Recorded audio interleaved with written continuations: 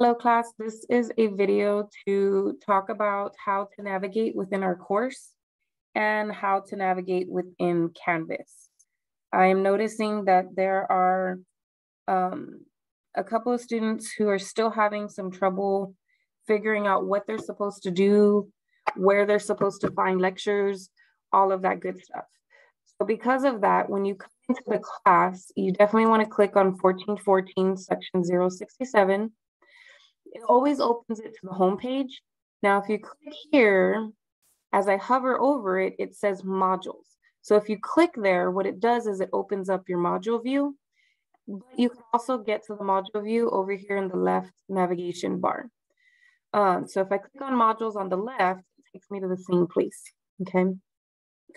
Module views is where you want to be, okay?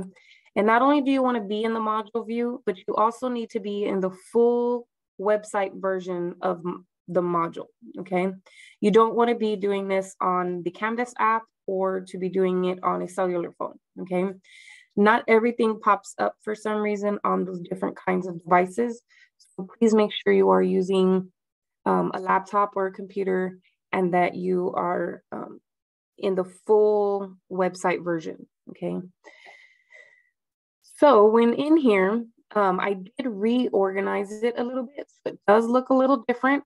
So in here, I had everything, and it seemed to not be as helpful as I intended, okay? Because most folks were not clicking on this at all, or they were clicking on it and not scrolling down far enough to see where the lectures were. So I wanted to make it a little bit more accessible and easier for students to find the lectures and easier for students to find what they need to do for the week, okay? So if you click on the module overview, it does tell you all the things that we'll be learning how to do this week. And then it even tells you what sections we should be covering in a particular week, okay? Now I do have these days on here like Tuesday, Wednesday, all of that stuff. We can ignore that. You're an online class, so you don't have to specifically do this on a specific day, okay? So don't worry about meeting the deadline. I don't know why that's in there. I have to edit this. I'm gonna unpublish it for a second until I edit it. But it should just have the outcomes and then the timeline, okay? And for the most part, if I click on it, you'll notice that we're in week 3. We're supposed to be finishing up. I think you guys are finishing up 1.4, P.2, 1.5. And then eventually we'll work on the review and then take the tests, okay? That's being due on Tuesday for sure, okay? Let's go back to the module view. You also have this little descriptor in here that tells you how to get the notes that I use in the lectures. So if you click on this link, it will open it in a new window. And all it's saying in that little text box is that in order to download the file, you actually have to click this drop-down arrow, and then you'll be able to click on the file and download it, okay? You do need to come in here and say you are aware that you can download this work file. This is just for formality purposes. We're supposed to keep track and let students know where to get these files from, okay? Once you do that, you can submit it and it'll turn into 100, but I'm gonna go back to my modules. Once you have that file, you have all of the notes for the whole first unit, okay? Then you would come here where it says week 2 lectures. So this is the stuff that was due last week, okay? And it has all of the videos that you need to do the homework that's due that week. So notice we've got a P.3 lecture. We've got P.4 part 1 lecture and R.4. It's supposed to be P.4, that's a typo, part 2 lecture. And then we have the 1.4a lecture. So those were the sections that we were supposed to cover in week 2. Right below that page is the weekly assignment for week 2. And in there, it tells you the assignments that you need to do for the participation grade for week 2. Okay, back to modules. Below that, you'll see the links to the homework assignments that need to be done in week 2. And then finally, we get on to week 3. So in week 3, you'll find the 1.4B lecture, you'll find the P.2 part 1 lecture, the P.2 part 2 lecture, and then later today, I will be uploading the 1.5A lecture, okay? But all those lectures should be in this page.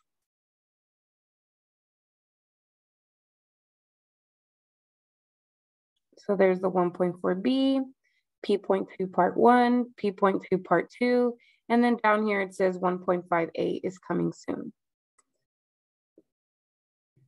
Going back to my modules, and then of course below that is the weekly participation grade, which tells us for this week, we have to have all of these homework assignments completed with 60% average or higher, okay?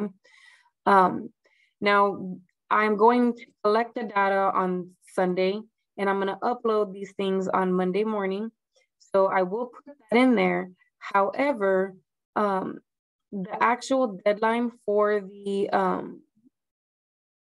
Unit 1 is going to be on Monday. So you'll still have another day to improve your scores. So it says here that the homework should be complete by Sunday for your weekly grade, okay? However, the final deadline to improve is going to be Monday, February 7th, okay? And then these assignments, if they're completed or improved after Sunday, they won't change this assignment's grade. However, the grades will be updated and calculated for the overall Unit 1 average, okay? And that overall Unit 1 average, that's the one that's worth 20% of your grade, okay?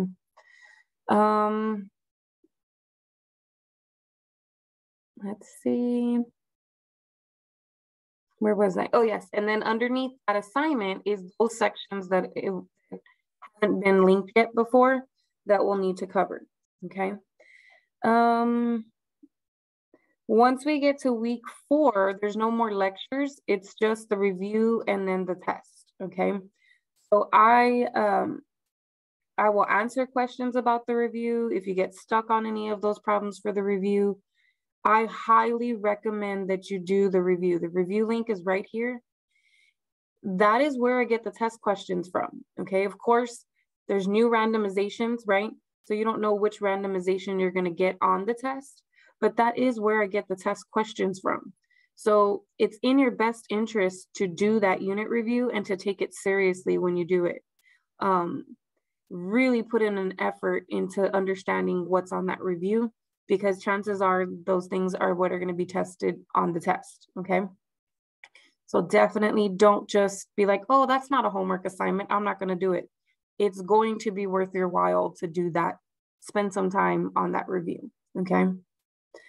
And then here's the overall Unit 1 homework average. This is the one that actually counts to your grade, not like the weekly ones. The weekly ones are just for record keeping, so I can know who's staying on task each week and who's just not participating, not doing anything in a particular week, okay? This class is 2 classes in 1, right? So you really cannot ever miss a single week of working on the material. I could understand you being out a day or two and not working on things, every single day or 5 days a week, like, which is preferred, or 4 days a week, which is like the bare minimum. 3 days and less is not enough, okay? It does take time for you to absorb things. So I never suggest that anyone work on 1 homework per day, maximum 1 homework assignment per day, just because your brain needs time to process that. Especially if the material starts becoming new to you and it's not something that you already know, you definitely want to take your time with each section and make sure that you've absorbed everything from that section before moving forward, okay? You basically want to master things as you go, so that it's not all overwhelming at the end when you're just trying to get everything completed at the end, okay? It's productive for learning that you do work on math, little pieces very often versus trying to cram everything in before your test. It's not going to work. One, it's too much information to try to cram. Two, you have to have that practice down. And if you're just cramming information, that's not going to be enough to perform well on the test. Okay. And then two, even if you are successful in being able to cram the information and perform well on the test, chances are you're not going to be able to remember it 3-4 months from now. Okay. And this stuff, you have to remember. And you have to remember now this semester. You have to remember when you're in pre-cal. You have to remember when you're in calculus. You have to remember when you're in Cal 1, Cal 2, and if you're going as high as Cal 3 as well. Okay. So this stuff is never going to go away. You're going to always have to know it. So it's not good to try to cram everything in 1 week and hope that it's all going to just work out well. It won't. Okay. It won't. That's why I'm setting the weekly requirements. I have a high fail rate in this class, and it's because online students seem to think that they can do everything for a whole unit in 1 week, and you cannot. I mean, you can physically do it. Will it be work in your favor in the future? No, it won't. Okay. Now, that doesn't mean that there's not outliers. However, I would not want to risk my grade in the class just to prove a point. I wouldn't want to be like, well, I can do all of my homework and I can do well on my test. And then what if you don't, right? So it's not something I would gamble with. Okay. I've even asked my kiddo, she's taking a college class now, and I said, what would happen if you just didn't do anything in your class for 1 week? Just 1 week, didn't do anything. She's like, I would fail. And I'm like, well, I'm glad you realize that, because that is literally how it is in college. Okay. You cannot just miss a whole week and then expect to come back and just bounce back. And especially in this class, because it's 2 classes in one, not just 1 class. So you're not just doing 1 class's worth of work. You're doing 2 classes worth of work. That's why we have so many sections due in 1 week. Okay. And it's going to get even heavier as we keep moving. I'm going very, very slow at the beginning because I want to make sure that we all have our basics down. But once we start getting into like unit 3, there's going to be a lot of sections each week. Okay. And so you definitely don't want to try to leave all those sections to do in the final week where everything is due. Okay. So that's the whole point behind my weekly requirements. Okay. It's not because I'm just trying to be mean. It's because I know from experience that students, if they keep on task throughout each week, they have a higher chance of succeeding versus trying to do it all in 1 week at the very end. Okay. So I just wanted to make sure you guys were aware of that. I want to make sure that you know how to navigate. Module 2 is up here as well. Once I'm working on creating the test. I'm still working on how to word the problems and things like that. Once I get the test in here, you'll be able to take it next week. Okay. I hope to have it in here before the weekend. So that way, if you want to take it on Friday or anytime during the weekend, you can if you wanted to. Okay. And then you could just move on to module 2. So I'm going to start working on getting all of the units up so that you can start just moving ahead if you want to. Okay.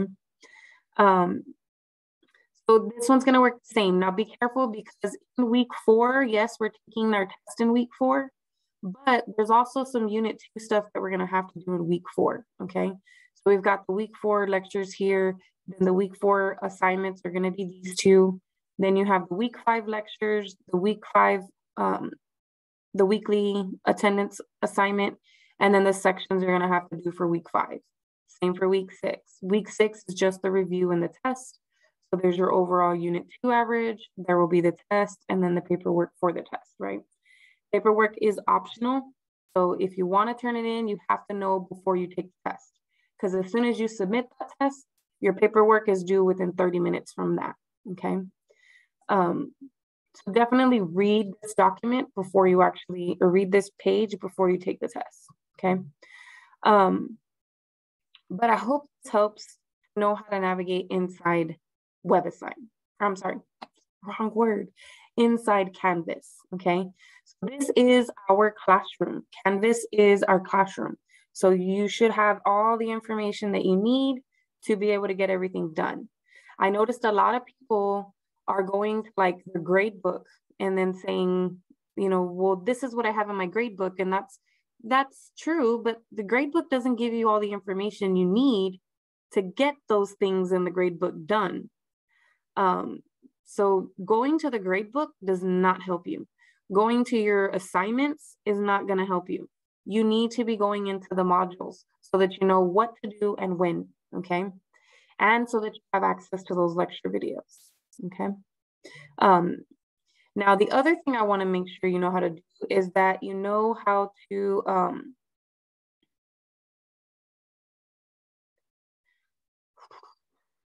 how to navigate inside WebAssign. I'm trying to think which homework assignment I want to do. Okay, I'm just going to go to the first one. So these are the homework assignments. You know, you have to get 60% average based on however many are due that week in a particular week. That's just so that I know you're doing something that week. I'm not requesting that you master it and that you get 100.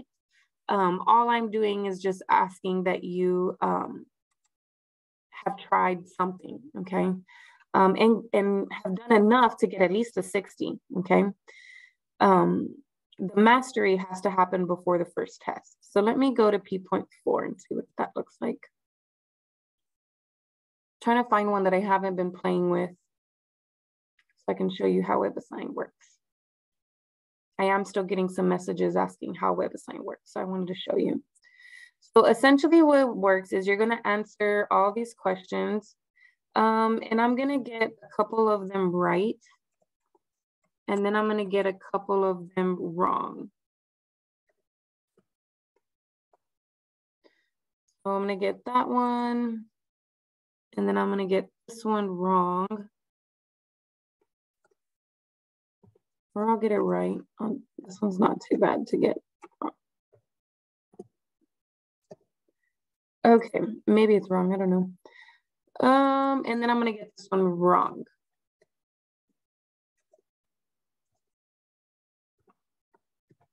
Got it wrong on purpose, okay?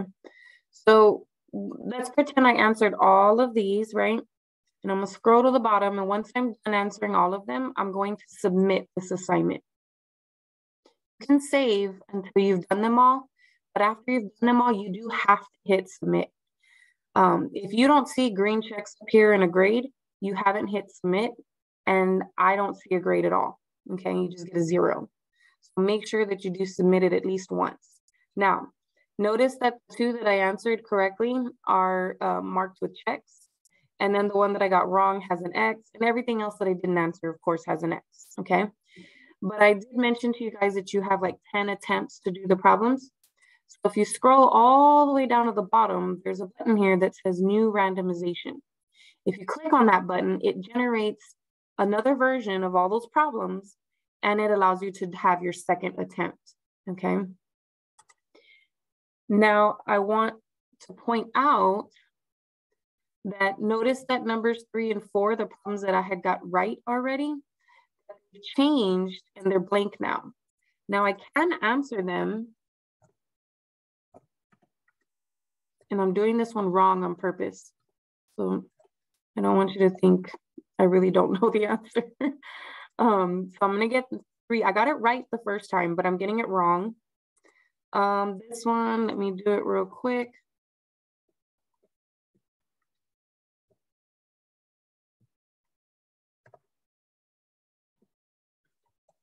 And then number 5, which I got wrong the first time, I'm going to get right this time, just so that you can see what's happening, okay? So 3 and 4, I had correct. 5, I had wrong. And then when I went back for my second attempt, I did the top one wrong on purpose and the bottom 2 correct. So let's go see what happens when I submit this time.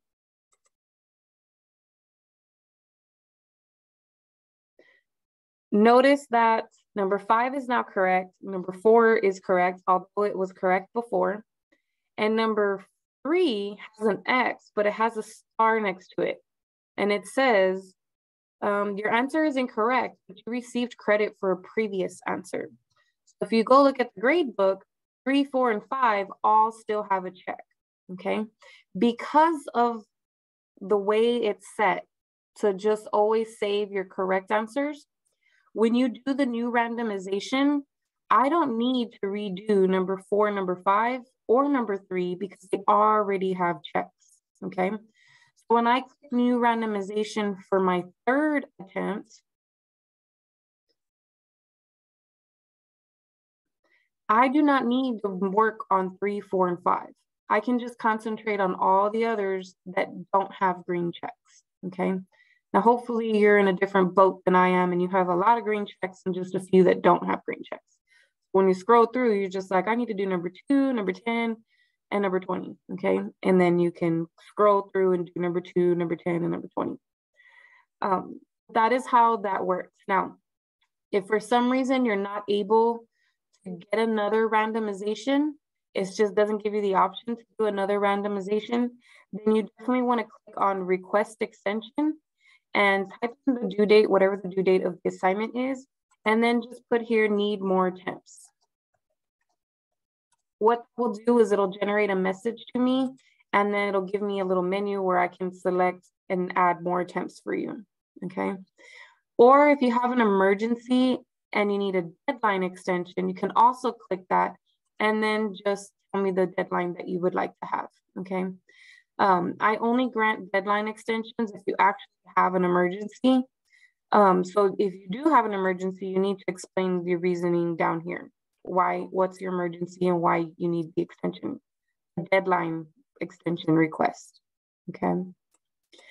And then I think that's it. Okay, communication, this ask your instructor button. There's one on every single problem. And the reason why it's on every single problem is because if you do not know how to do number 4 first, per se, you would click ask your instructor, you would ask me your question, and then if you had already tried the problem, I would be able to see all of the responses that you've been putting in there, okay? So even if you got it wrong and you're like, Miss, I don't know why I got this wrong, I'll be able to see what your wrong answer was and then tell you why it was marked wrong, okay?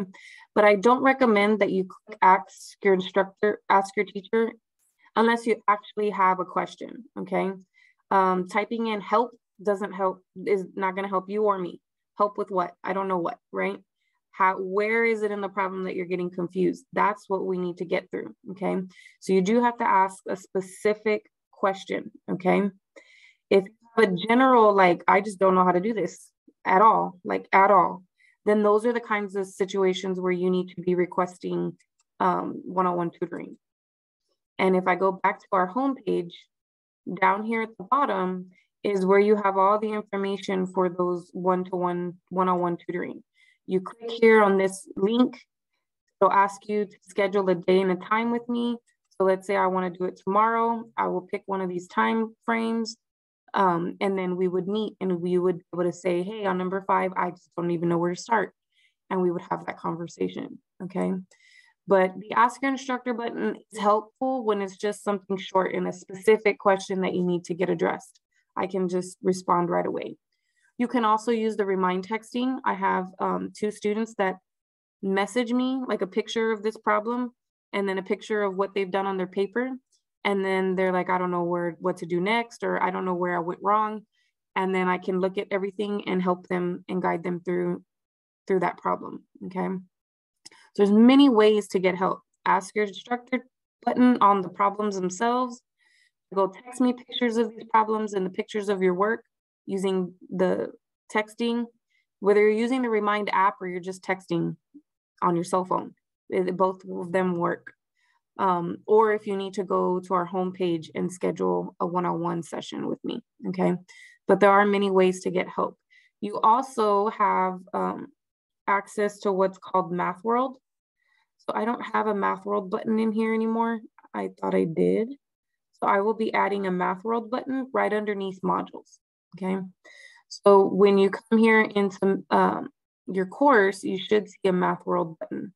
I'm gonna show you what it looks like because I have one in another course. So it'll be right here. It'll say Math World tutoring link on the left-hand side. And when you click it, it redirects you to Math World's Canvas page. And then you'll notice they have their hours.